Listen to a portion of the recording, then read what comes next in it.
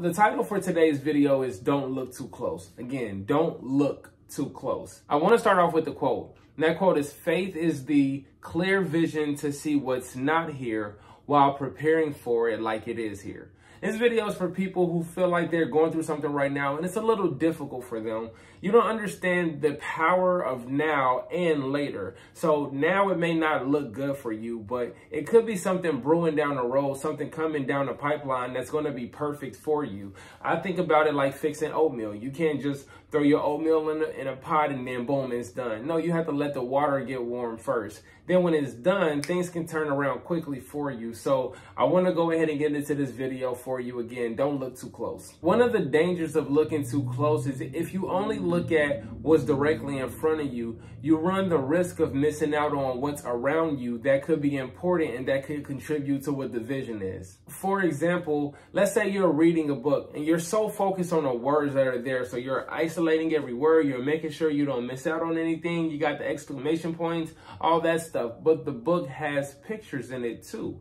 If you're only looking at the words, but you don't take time to look at the big picture, the big pictures, then you run the risk of missing out on something that's very important and crucial to the story. And I think we do that a lot of times in life. We're so focused on what's going on right now that we're not paying attention to what we're actually working towards. We're not paying attention on what we have coming down a pipeline. For example, I do real estate, and sometimes in real estate, it can be very frustrating because I am being introduced to people who are talking to me and they like come off as if they're ready to roll and they're ready to go right now. And I remember when I first started, I was so excited. Someone tell me they're looking to buy, to sell, or to invest or anything. I would just jump right on it. I'm like, hey, what's your budget? And I'm asking all of these questions.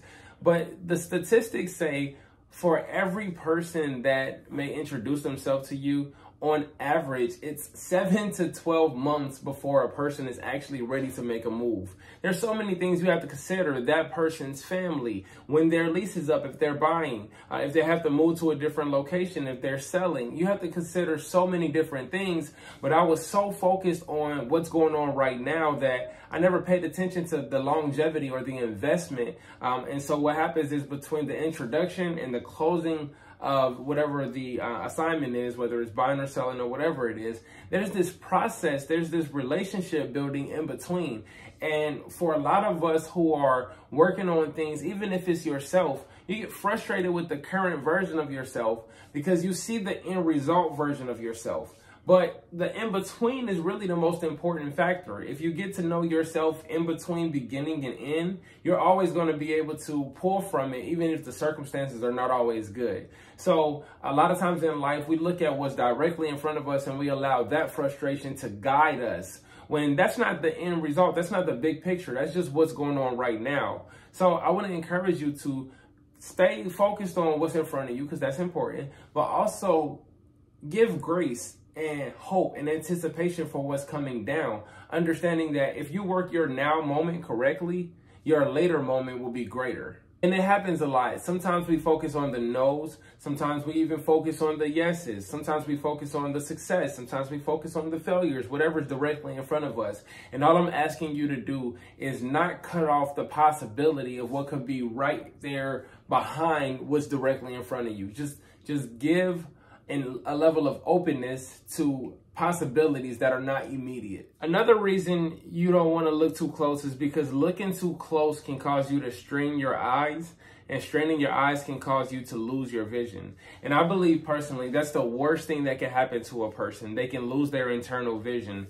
And it can be on a lot of different things. It can be on personal growth, on business matters, on spiritual matters, on relationship, on so many different levels. When you lose your own vision, you run the risk of having to submit to someone else's vision. Then they're going to take control. Essentially, they're going to have control over your life, and you're going to have to be at the mercy of someone else. And I do think that submitting under someone else's vision, I think it does have its time and its place. That's necessary in some cases, but that should also be a compliment to who you are and who you're supposed to be, in my opinion. So I want to encourage you not to look too close and cause damage on your eyes or cause damage on your internal vision, because you're, again, only focusing on what's directly in front of you. So my main encouragement is for you to speak about your vision. Talk about it. Talk about your vision. Recreate your vision in your mind. Go through different ways of how you can make it come to life. Talk about it. Write it down. Don't be ashamed of it. Take pride in your vision and appreciate it. When I say appreciate it, of course, I mean add value to it. So increase your vision's worth, but also be grateful. Be grateful for your vision, because everyone don't have one. There are a lot of people who are, you heard the phrase, the blind leading the blind. There are a lot of people who are aimlessly going through life. They don't really know what the end is for. They don't really have hope. And I feel like hope is the best thing that we can have. You know, it's one of the best things we can have. So I want to encourage you to understand what your vision is, to not look too close, to not be discouraged on what's going on immediately or whatever your now moment is, but to understand that something else is coming down the line and is better for you. Right now may not be your time for whatever you definitely want super bad right now. I want so many things right now, but I understand that there's a process in between start, which is right now, and when it actually manifests. There's this stage in between where I can learn, I can appreciate, I can get to know, I can re-strategize, I can focus, I can value, I can do all these different things to get to my manifestation stage where it's ultimately going to be worth it, but it takes time. So don't look too close. Don't be short-sighted. And remember that faith is the vision to understand what's coming down the road while being prepared for what's here right now. This has been another episode of React. Thank you for following. Please do like, share, comment, subscribe. Stay in tune for React. It's more to come.